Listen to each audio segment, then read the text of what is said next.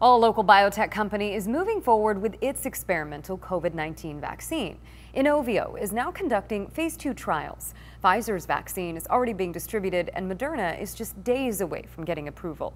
ABC 10 News reporter Mimi Okala shows us how INOVIO's vaccine is different from the others.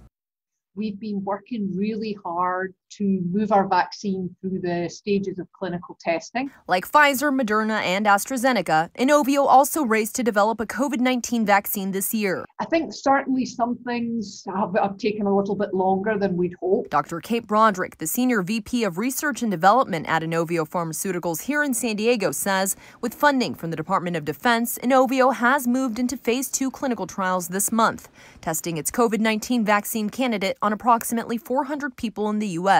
We hope that in the early part of 2021, we'll be going into a really large phase 3 trial. Broderick says the company aims to initially enroll about 6,000 participants in its phase 3 trial once given the green light.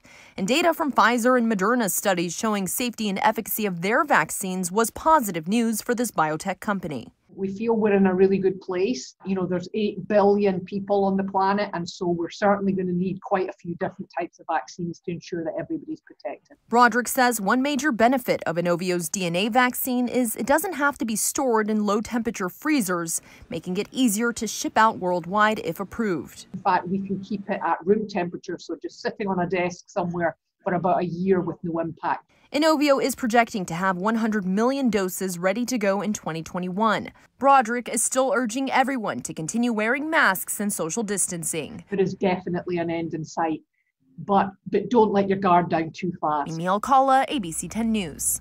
INOVIO also announced this month that it received millions of dollars from a government agency to an antibody treatment for COVID-19 patients who aren't vaccinated. They're working on that now and hoping to get into clinical trials in 2021.